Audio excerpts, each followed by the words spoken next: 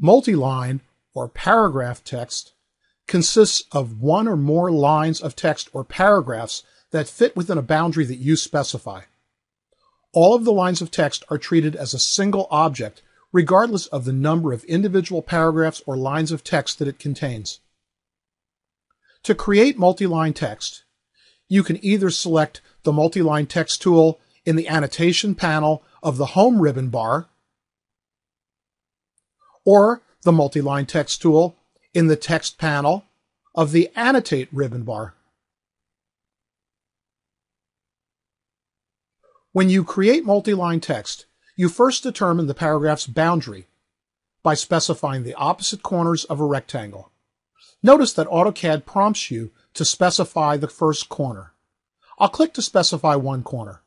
Then AutoCAD prompts me to select the opposite corner. At this point, I can also choose any of these other options. For example, to set the height, justification, line spacing, rotation, text style, width, or even create columns of text as well. When I click to select the opposite corner, what AutoCAD is essentially doing is defining a rectangular space that defines the left and right-hand margins of the text. Once I pick that opposite corner, AutoCAD is ready for me to start typing the text. Notice that the ribbon bar changes to the Text Editor contextual ribbon, which shows me all of the options that are available to change the style, formatting, and paragraph controls, as well as insert symbols and fields, check the spelling, and so on. The controls in the Text Editor ribbon should look familiar to anyone who has ever used a word processor. So at this point, I can select a different text style. I can change the height of the text. I can make the text bold or italic. I can underline the text. I can even change the text font or the text color, or include a background mask so that the text stands out better against any geometry that may be behind it. I can change how the text is justified. I can create a numbered or bulleted list. I can adjust the line spacing.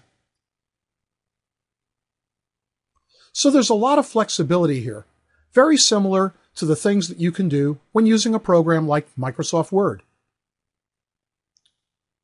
So let's start entering some text. I'm going to change the text height to 1 unit. Then I'll start typing. This is some text that I want in the drawing. Notice that as I type, AutoCAD does what's called word wrap. When I get to the right margin, I don't have to press enter. AutoCAD automatically wraps the text down to the next line. In fact, I don't press enter unless I actually want to start a new paragraph. If I don't like where the lines break, I can click here and drag the right edge of the bounding box. This gives me greater flexibility for placing the text in the drawing. I can also make changes to individual letters or words, just as I could in a word processor. For example, maybe I want this word to be italicized. I can drag my cursor over it to select it, and then click the italic button. Maybe I want it underlined as well. I can also change the color of the font, or even change the font.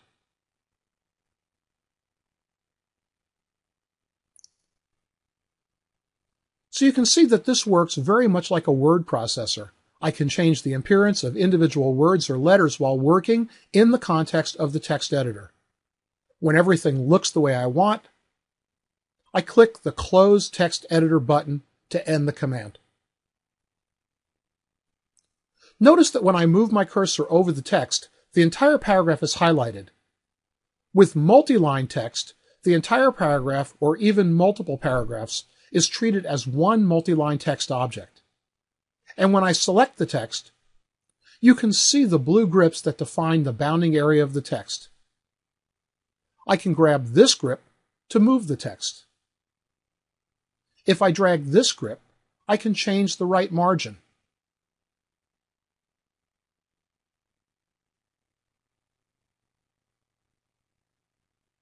And if I grab this grip and move it up, I force the text to flow into a second column.